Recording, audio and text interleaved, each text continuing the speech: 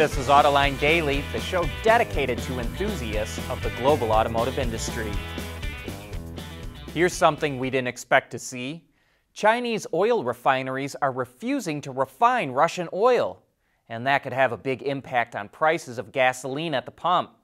Reuters reports that China's government-owned refineries will not take on new contracts to process Russian oil. They'll fulfill existing contracts, but won't sign new ones despite the fact that Russia is offering deep discounts. The Chinese refineries are afraid of getting slammed with sanctions if it looks like they're helping Russia. But if Russia is cut off from most of the market and China turns to other sources to buy oil, gasoline prices will not be coming down anytime soon. Meanwhile, car production in Russia is grinding to a halt and thousands of workers are losing their jobs. One city called Kaluga, which is about 120 miles away from Moscow, has been hit especially hard. It has assembly plants for Volkswagen, Volvo, and a joint venture between Stellantis and Mitsubishi. About 7,000 auto workers there are now out of work. Many of them seem to be naive about the global backlash over Russia's invasion of Ukraine. Reuters quotes one marketing executive at a VW dealership as saying, she hopes everything will soon get back to normal. And should Volkswagen change its name? As you know, Volkswagen means people's car, but now it sounds like it's going to be the car for people with high income. The company's finance chief says VW is going to start selling fewer vehicles and will concentrate on premium vehicles that bring in higher profits.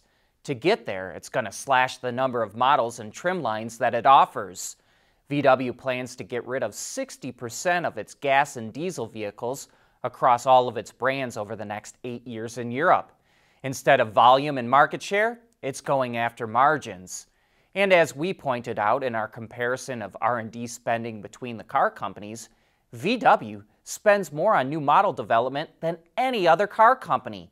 It spent over $17 billion last year, or about the same as Toyota and General Motors put together.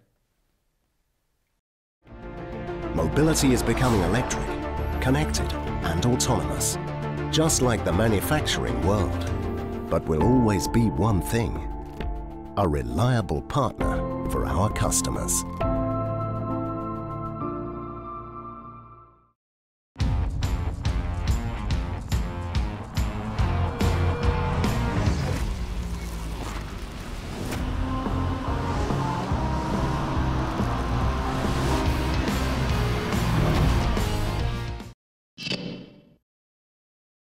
Mercedes is showing that there's still life left in the internal combustion engine.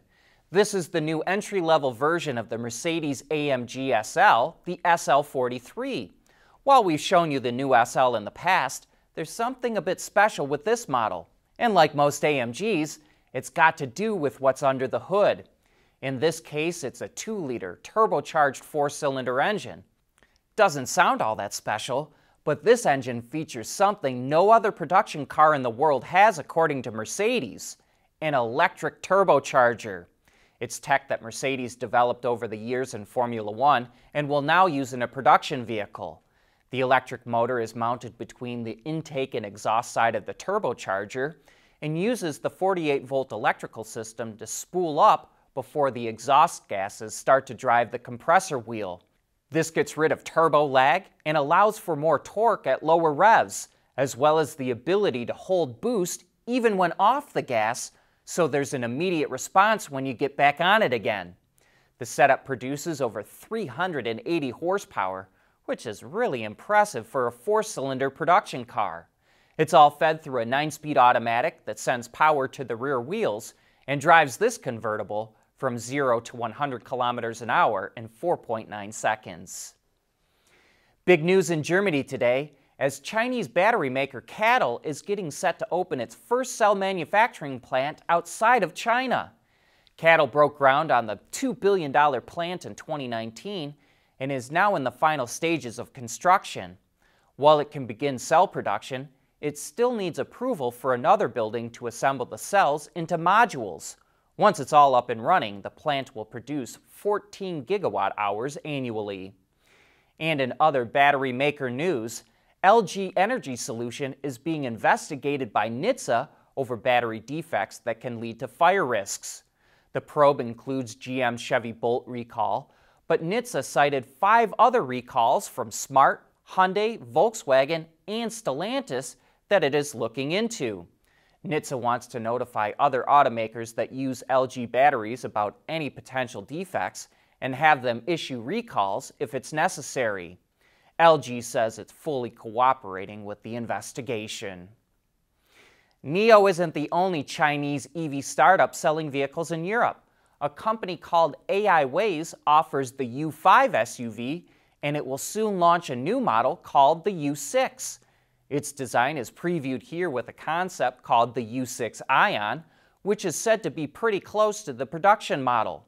It features a coupe-like silhouette, a shark nose front end like so many other electric SUVs, and a yoke steering wheel with the top chopped off of it. In a quick search, we weren't able to find many details on the model, but the U6 is expected to come out in the third quarter of this year, so we should learn more soon. We want to know what drives your testing. OTA, connected car, diagnostics, remote testing. Intrepid Control Systems is here to help you work from anywhere. Intrepid Control Systems, driven by your data. EV startup Canoo is struggling. It's under SEC investigation, and more than 50 employees have left the company this year. But it just got a bit of a boost. Bloomberg reports that NASA is picking it to build a vehicle to transport astronauts to the launch pad for upcoming missions.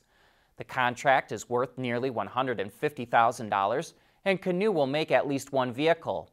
NASA requested that it be zero emissions, have a range of at least 50 miles, and seat up to 8 people. The vehicle is scheduled to be delivered in June of 2023 and will be used for Artemis missions that start in 2024. Did you know that Stellantis owns a robotics company?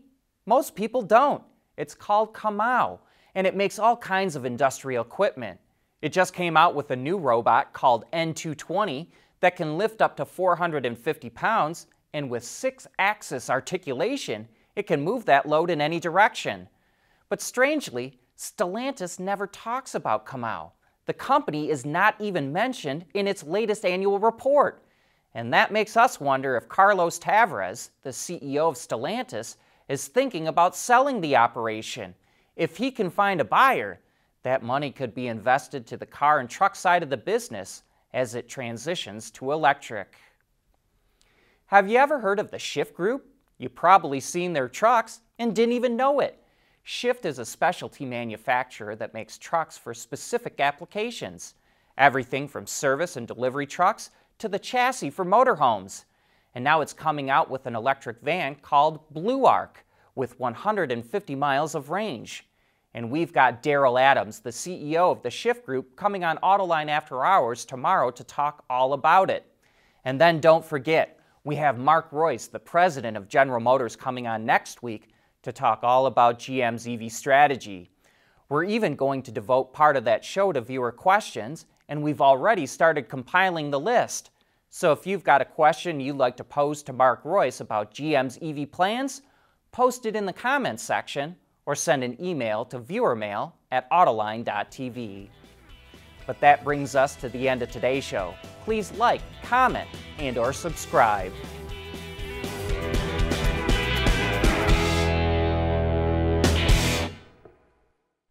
Autoline Daily is brought to you by Bridgestone, solutions for your journey. Intrepid Control Systems, over-the-air engineering, boost your game. And by Schaeffler, we pioneer motion.